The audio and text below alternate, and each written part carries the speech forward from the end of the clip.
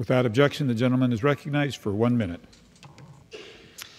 Mr. Speaker, I rise today to honor the life of a special man, Mr. John A. Palumbo from Lexington, Kentucky, who passed away earlier this month at the age of 97.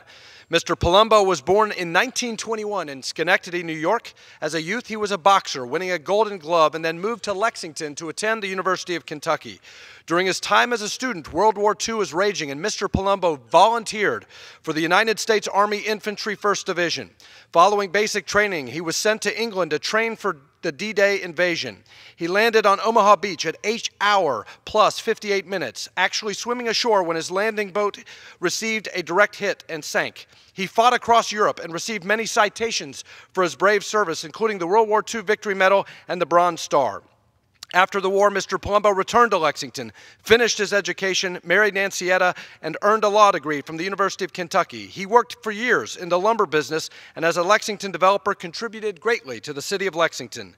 He was well respected in the business community and was active in several civic organizations. Mr. Palumbo and his fellow veterans are true heroes. As members of the greatest generation, they willingly serve to protect and defend the freedoms we enjoy today. I am humbled to honor the life of an American hero, Mr. John A. Palumbo, before the United States Congress, and I extend my deepest condolences to his family during this time. Thank you, Mr. Speaker, and I yield back the balance of my time. For what purpose does the gentleman